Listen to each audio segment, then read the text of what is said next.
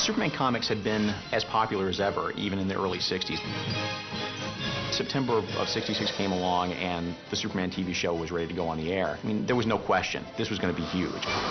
Superman is unparalleled. He's one of the most known characters in the world. Hey, it's Superman.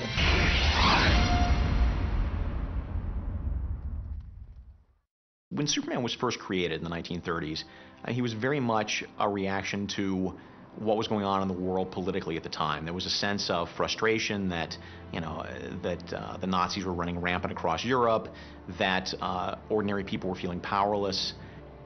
During the 1940s, he very much became a super patriot. He very much became a purely American symbol. I think that the phrase truth, justice, and the American way was created very much specifically for that era of the war, and then it was kicked up again by the TV show in the 50s when we were very much about the race against communism.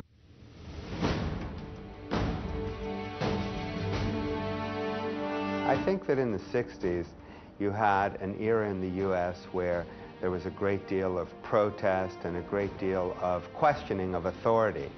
I think bringing Superman in sort of reinforced the values of truth, justice, and the American way, and gave people a touchstone from which to feel more secure and more calm in very turbulent times.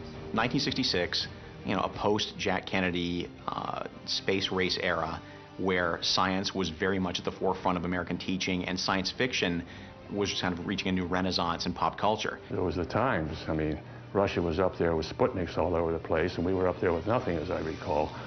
So Superman put stuff up in the air. Where he came from. A very forward-thinking time in America where we really honestly believed, as we did, that we could reach the moon, that we could reach the stars. And Superman's adventures took a science fiction turn at that point. And it was in that era that these cartoons came out, a character who came from another planet, a character who could fly off into space, and a character whose nemesis and villains of all manner came from different planets around the universe. That really captured the public imagination. Traveling faster than the speed of light, Superman closes in on the Pluton astronauts. Grasping the capsule in his powerful hands, he carries it into space, beyond the pull of Earth's powerful gravity. The Silver Age started in 1956 with a character named the Flash, the fastest man alive. And they revived Hawkman and the Atom and the Justice League, which is the Silver Age version of the Justice Society. I mean, that's when they really caught hold of the public consciousness. And so the Silver Age is very much a time of, in comics, a time of experimentation, a time of like wild, outlandish ideas. It's not about making the characters realistic or grim and gritty or very much, urban and realistic. It's about making them fantastic. People forget that when the Golden Age was over after World War II, all the superheroes completely died off. Only 3 managed to stay with no interruption in their publishing, and that's Superman and Batman and Wonder Woman. They're the only ones that never stopped publishing.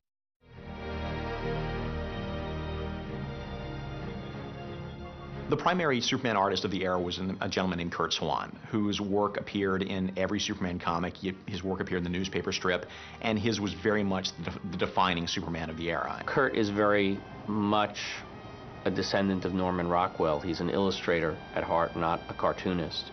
And he drew people remarkably well. Very detailed expressions, very detailed musculature. The way he drew the S-curl, it's, mostly the way he drew Clark in profile with his glasses. There's a lot of that there. A lot of it extends more to the supporting cast.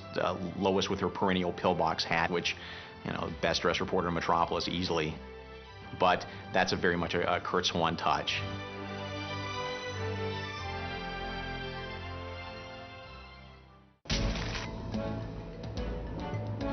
The comics were huge, and what was happening there was an editor named Mort Weisinger who was responsible for Superman during the 50s and 60s.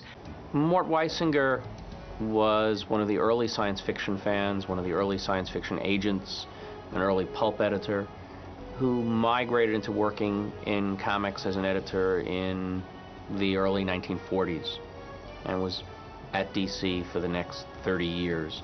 Most of that time editing the Superman titles. he had really taken control of Superman's destiny by about 1950. His job was to take his writers and expand the Superman universe into all new areas, come up with new interesting ideas like the Arctic Fortress of Solitude, or his cousin Supergirl, or his super dog, or you know, different colors of kryptonite that might have different effects on him. And so every 6 months or so, there was always some new element of Superman that was introduced into the comics.